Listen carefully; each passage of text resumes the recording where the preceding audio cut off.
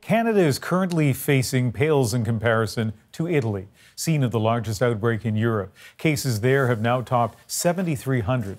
And today the country unveiled the most extreme measures to contain the virus seen in the Western world. A wide area of the country's north, including Milan and Venice, are now under quarantine.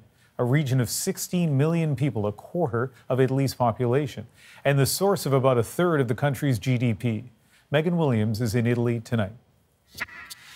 Stiamo affrontando un'emergenza. The dramatic news came in the dead of night. Italian Prime Minister Giuseppe Conte announcing that to contain the soaring coronavirus infections and deaths, the vital economic region of Lombardia and 14 other cities and surrounding areas would go into lockdown, enforced by armed checkpoints, fines, and even possible prison time.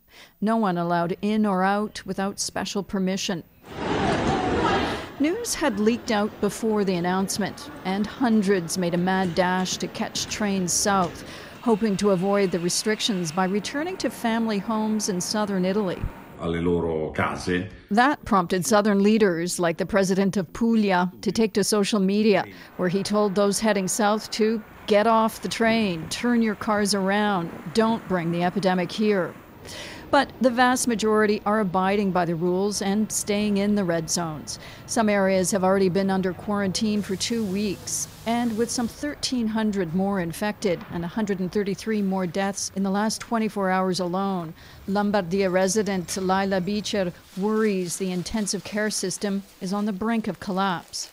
Our hospitals are full.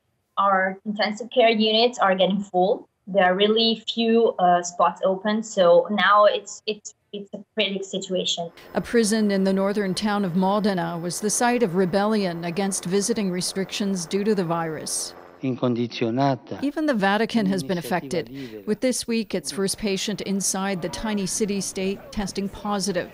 To discourage people from gathering, the Pope live-streamed his Sunday Angelus address instead of delivering it from his balcony overlooking St. Peter's Square, praying for all those suffering from the epidemic. Megan Williams, CBC News, Rome.